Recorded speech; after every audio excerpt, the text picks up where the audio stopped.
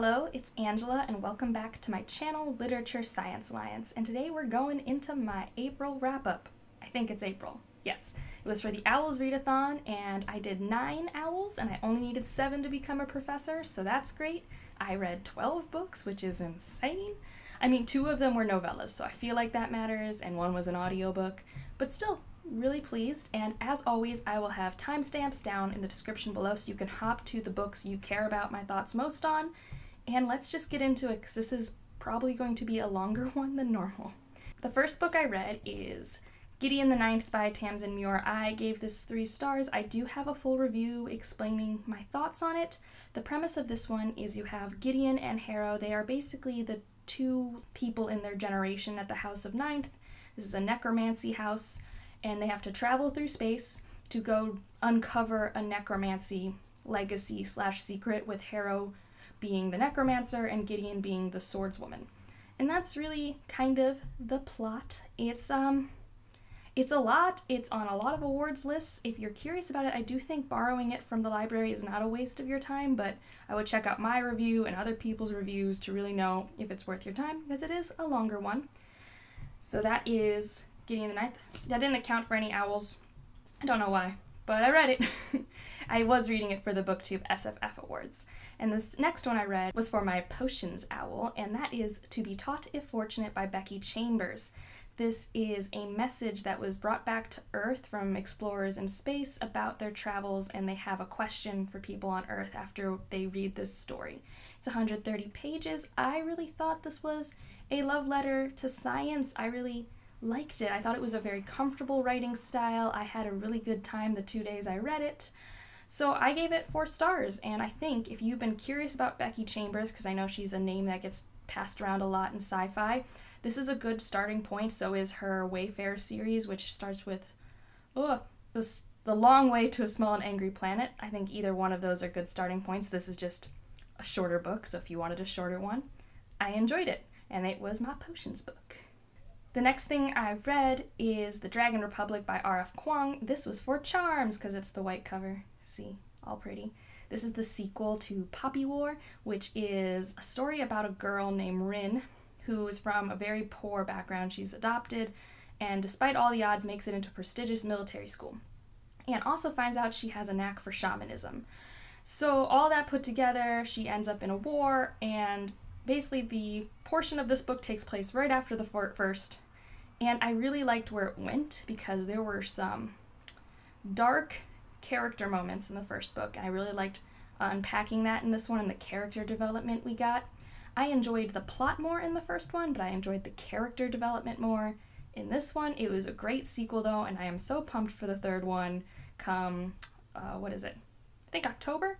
Regardless, if you haven't picked this up, you should, especially because when they are seeing this, it's Asian Readathon, so you should for sure be picking up this wonderful epic adult fantasy if you think you're at all into a good war story. For the history of magic, I read Sorcery of Thorns by Margaret Rogerson. This is a standalone YA about a girl who spends her whole life taking care of grimoires in a library, and one day is framed for a crime. And kind of the plot goes off from there. I gave this 4 stars, even though it might be more of a 3.5. I kind of waffle on it, but I really loved the characters and the character interactions, but I just thought the plot was flat for me. I wasn't picking it up because of the plot. I kind of wish the plot gave us more chances to see the characters interact. That's what I wanted from this book. But I still think it's great and it's fun. It gave me Sabriel vibes, if you've ever read the Garth Nix YA adult series, wherever that is shelved at your stores. If you like that, I think you would like this one, and I would recommend picking it up from the library. Alright, so then I picked up The City We Became, which I have a review for, which you should know I've rated 5 stars, which is probably my favorite book of the year so far. So yeah, you should buy this and read it and tell me all about it. But the plot is New York is a city that's being born, and as a part of that, there are different people that become boroughs of the city, because New York City has 5 boroughs, and they have to all figure out this new part of their life, work together to stop the big bad. And it's a wonderful exploration of the city of New York, and it's beautiful, and I have a review, and just buy it. Just read it, buy it. N.K. Jemisin's a fantasy goddess, and I don't care. So after that really fun read, I finished up a nonfiction called Say Nothing. There's more words, you'll see it on the screen, and this is by Patrick Keefe, I think is how you say his name. This is a story of the Troubles in Northern Ireland, which is a period where the IRA and the police/British military are in essentially an unofficial civil war from the 60s till I think the early 2000s, maybe 90s. And it looks into a very specific part, which is the murder of this mother and how there were these recordings and letters kept at Boston College that helped uncover what happened during these times. And it's a very fascinating read. I highly recommend getting to it on audiobook because I do find that if I had been reading this, it might have been very dry, but I thought it was very interesting. There were so many things I didn't know about, and I'm always in for learning new things, and we're going to be discussing it at my book club soon, so I'm glad I read it for that. Oh, that's also my Muggle Studies book because it's Muggles. I mean, I don't think it could be more of a Muggle Studies book than a nonfiction about humans in Ireland, like Muggles. My arithmancy book was Women Talking by Miriam Toews, and this is a hard read in many ways. This is a book about women in a Mennonite community talking about what they're going to do because the men of their village at night have been basically knocking them out and then violating their bodies. So trigger warnings for sexual assault and rape throughout all of this. You never get the graphic scenes, but it is a topic that is discussed. Now, it's also hard because this is a very philosophical, conversation-driven story. It's only 200 pages, but it's very dense, and if you're reading it to get something from it, you're not going to fly through it. It's going to take time to dissect. It was wonderful for a book club. I am really glad I read it. It sparked fascinating discussion, but again, it's a hard read on many levels. Don't let its length fool you, because I think I did. I thought it would be a quick read, and it took me like 5 days. For Transfiguration, I read The Priory of the Orange Tree, which I also have a review up for this channel because I'm just on my game this month, apparently. And this I picked for Transfiguration because someone said there was shapeshifting, and there's a tiny bit of shapeshifting, so I'm counting it. And this is a story where it's kind of a classic high fantasy story where you're going to have multiple point of view characters in a world that will all have to kind of come together, even though they're from different cultures and backgrounds, to fight a big bad. That's kind of the idea. You have Ied, who is a daughter of the Priory. You have a queen, who is basically the symbol of their religion and how it will never be toppled down, that the bad thing can never come back. You have her weight there. You have Tene, who is someone who has always dreamed of being a dragon rider in the East. You have so many characters.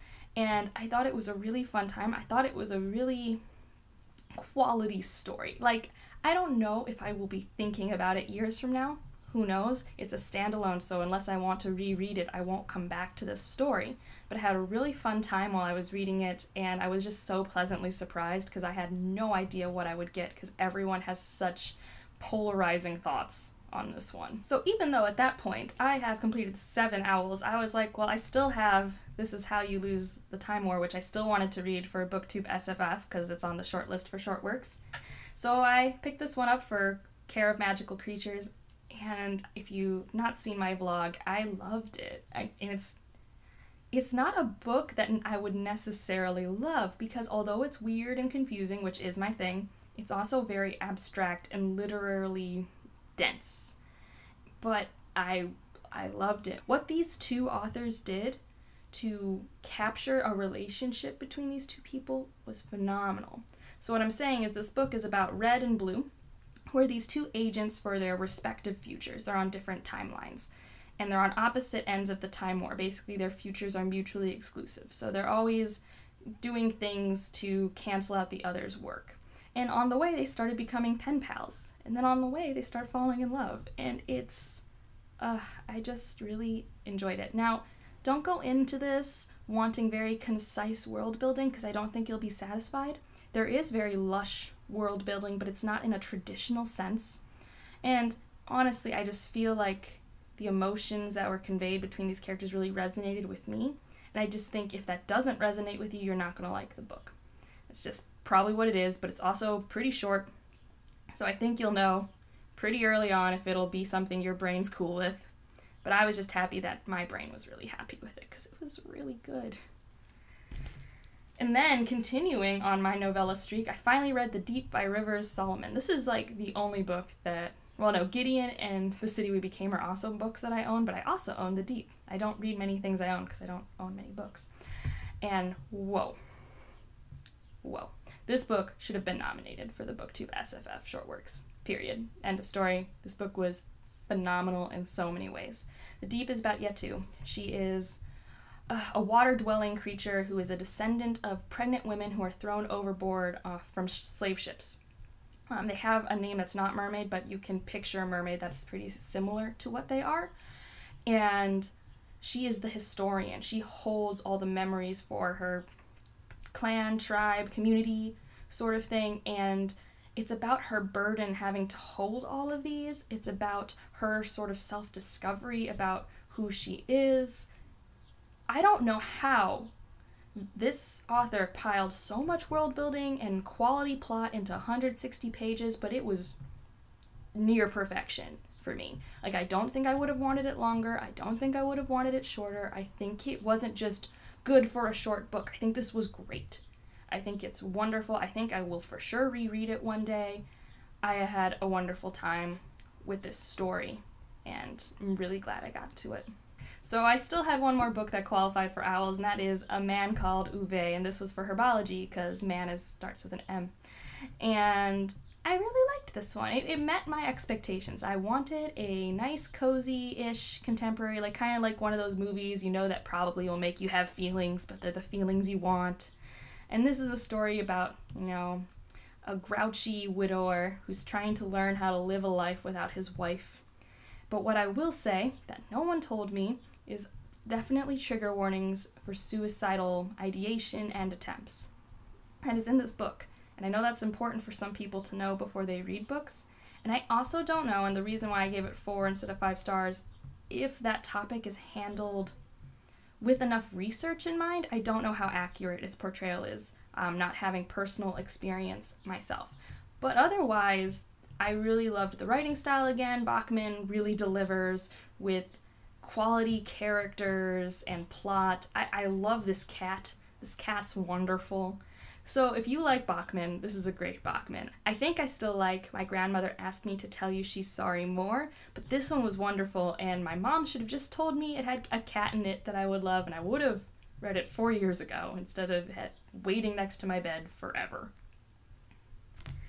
And the last book I read, I'm putting on here, even though I technically finished the morning of May 1st, but I just don't care. My channel, my rules, and that's The Dragon Reborn, the third Wheel of Time book by Robert Jordan.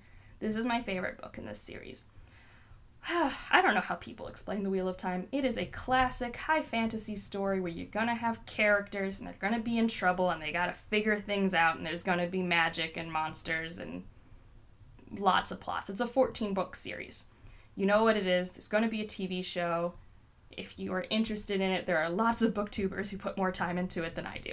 But I've been on this journey, and this one's my favorite. And if you're like me, who was like, the first 2 books were like 3.5, they're kind of like nothing special, I think this one's my favorite and really good, and it has me excited for the 4th book. That said, Jordan still does things as an author that I find really annoying. But I guess if I dig into any author, I would find those things.